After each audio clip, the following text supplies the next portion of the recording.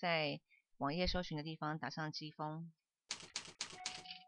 记得基是基隆的基，下面是个土，这个下面是一个石头 ，OK， 然后打一个基，它自然就会出现基峰资讯线上测验系统。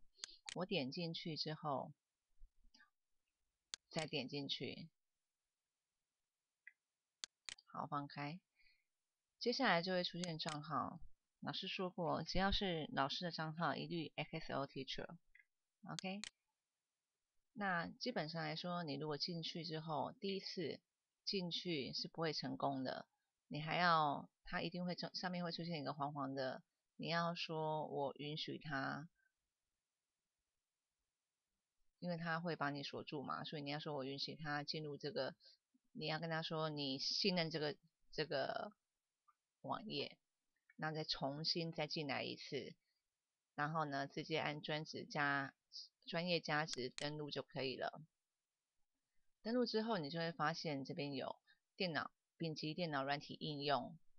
好，这边呢，新生没有考上丙级电脑软体应用的学科的话，你就要自己进来里面做。还有旧生，包含的国珍爸爸跟俊成没有去考试，这2个也要去做。那所有的新生除了陈仁伟之外，其他的人也要上去做丙级电脑软体应用。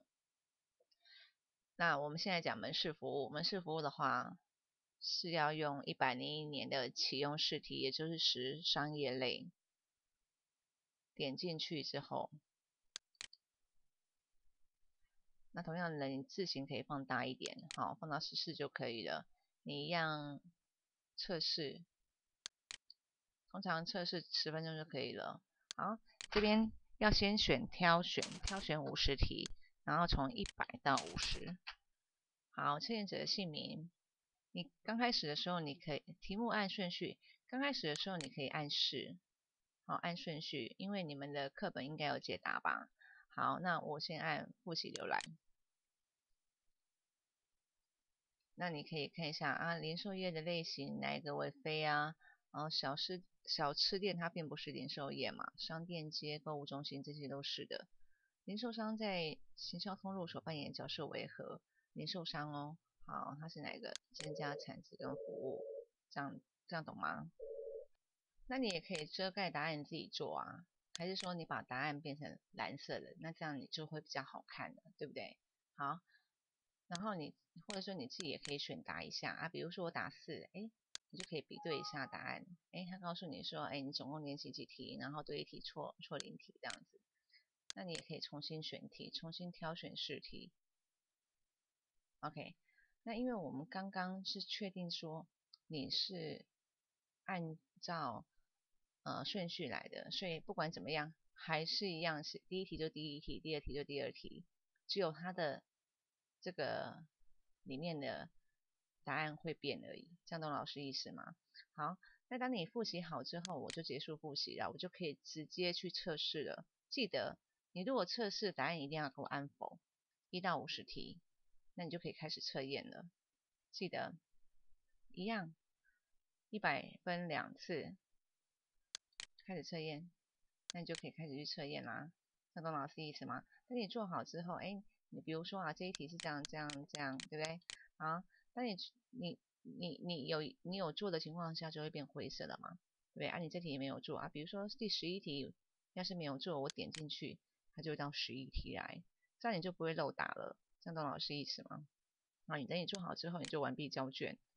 好，所以说你看，老师选了4题，对不对？都没有选中哦，所以你不要用猜的哦，一定要好好的看书。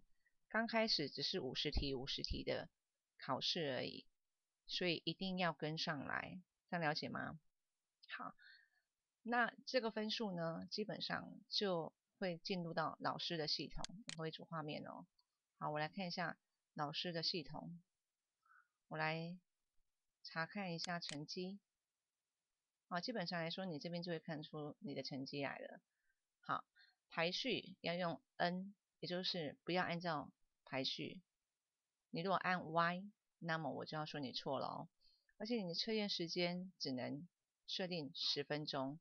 如果是超过10分钟，我会看到这边的测验时间，10分钟之内没有做完的，那么我就很合理的怀疑你作弊。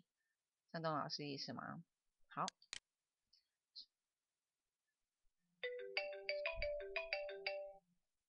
好，就是这个样子咯。所以呢，新生的同学也要上去做哦，旧生也是一样。好，解说到此完毕。